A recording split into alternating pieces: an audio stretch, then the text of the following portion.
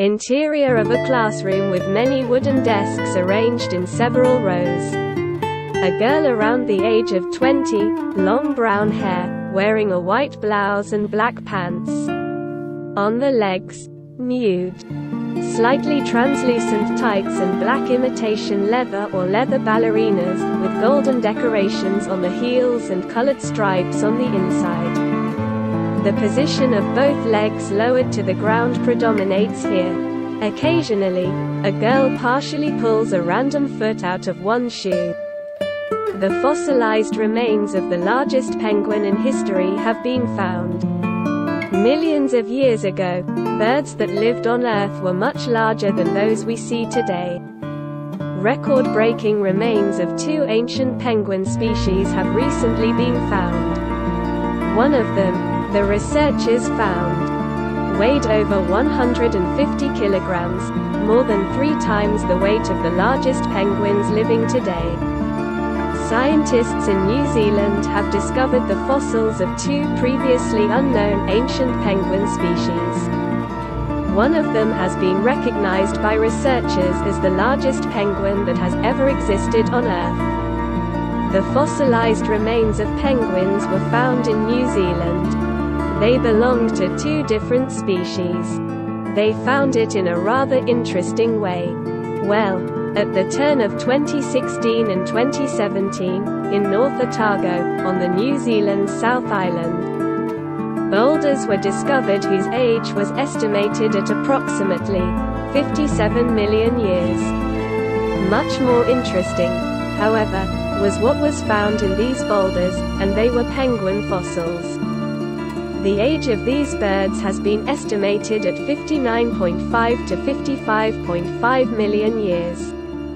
This means they lived roughly 5 to 10 million years after non-flying dinosaurs went extinct at the end of the Cretaceous. The larger of the penguin species discovered was named Kumamanu fordycei, in honor of eminent researcher Ewan Fordyce, Professor Emeritus of the University of Otago. Also, the smaller of the penguins was named after the renowned scientist, Petradiptes stonehousei. The first part of the name given to it comes from the Greek words, Petra, rock, and diptes, diver. The second part is a tribute to Dr. Bernard Stonehouse, who made history by being the first to observe the full reproductive cycle of emperor penguins. The second of the newly discovered penguins was more numerous in the fossil record, which allowed its skeleton to be carefully studied. The Kumamanu fordycei fossils in particular were quite interesting because of their size. Using lasers, the found remains were scanned, which allowed for the creation of the digital models. Particular attention was paid to the fin bones. Their sizes were analyzed for other fossils discovered and compared to their equivalent sizes in living birds. This calculated the degree to which they were reduced, which in turn allowed them to estimate the size of the newly discovered penguin species. It was found that these penguins must have weighed about 154 kilograms, more than 3 times as much as any living penguins today. The largest penguins alive today usually weigh between 22 and 45 kilograms. It turns out that even relatively small penguins from almost 60 million years ago were still larger than the largest living emperor penguins today. Interestingly, these ancient penguin species had many primitive elements in their anatomy from the point of view of their modern relatives. These include, for example, thinner fin bones and muscle attachment points more reminiscent of those seen in flying birds.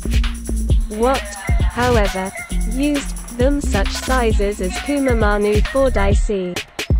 Well, the bigger penguins simply had it easier to survive. Not only could they hunt larger prey, but it was also easier for them to maintain their body temperature in cool waters. Effects of the dark spacecraft hitting an asteroid. Last September, the DART spacecraft crashed into the asteroid Dimorphos, a small body 160 meters in diameter. This deliberate collision was intended to alter the trajectory of the object, in the first test of Earth's defense against the threat of asteroids from space. It was already known that the test was successful, but now scientists have reconstructed the impact and its aftermath, using data collected by various observatories, and determined how successful the hit was. On September 26, telescopes around the world set their sights on the Dimorphos asteroid to record a historic test of our ability to defend Earth from a potentially planet-threatening asteroid.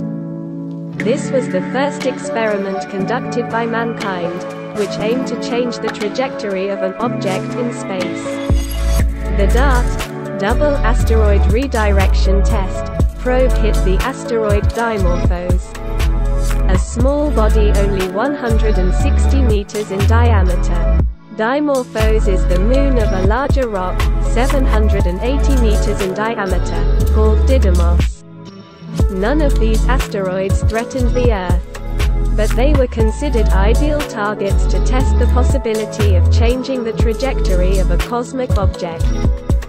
This was the first successful planetary defense test in which an asteroid's orbit was modified by a spacecraft impact. Now, in a series of scientific papers published in the journal Nature, scientists describe the final moments before DART hits the asteroid, recreating the impact and analyzing how it changed the asteroid's momentum and orbit, and how the debris from the impact behaved. After analyzing data collected during the impact, scientists concluded that the technique used in the DART mission may indeed work for an asteroid on a collision course with Earth. Small asteroids are much harder to detect than their larger cousins, and our solar system is full of debris from early planet formation. We currently know of tens of thousands of smaller asteroids orbiting our planet, but these are certainly not all of them. These larger, huge boulders that could destroy humanity if they hit the Earth have been catalogued and are under constant surveillance. Weighing less than 600 kilograms. The refrigerator-sized DART probe hit an asteroid the size of the Great Pyramid of Giza at a speed of 22,500 kilometers per hour. Dimorphos took 11 hours and 55 minutes to circle Didymos before impact. Analysis of data collected by ground-based and space-based telescopes showed that the DART spacecraft changed the orbit of Dimorphos by 32 minutes, shortening it to 11 hours and 23 minutes. The measurement has an uncertainty margin of about plus or minus 2 minutes. This result is much greater than expected. The DART probe impact itself produced a long plume of debris trailing behind Dimorphos. Jian Yang Li of the Planetary Science Institute and colleagues described how material was ejected by the impact and formed a 1,500 kilometer tail of debris that could be admired for almost a month. Scientists have determined that such a large change in orbit was caused not only by the spacecraft crashing into a space rock.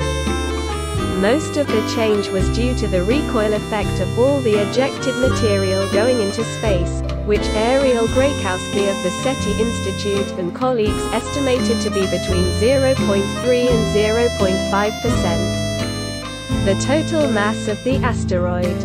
Analyzing all the data collected allowed scientists to understand why the strike was so effective.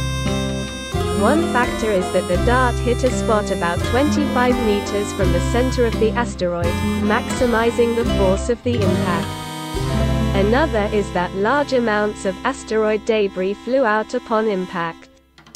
The recoil from this force pushed the asteroid further away from its previous trajectory. Researchers also determined that the impact of the probe reduced the speed of Dimorphos by 2.7 mm per second, but thanks to the ejection of matter, this effect was several times greater. NASA also released a time-lapse video of data captured by the Hubble Space Telescope showing the effects of the collision. The footage shows startling and rapid changes as dust and bits of debris were ejected into space. When the DART spacecraft hit the asteroid, the researchers estimated that more than 1,000 tons of dust and rocks were ejected from the asteroid. The film also provides new data on how the debris was dispersed in a complex pattern in the days following the impact.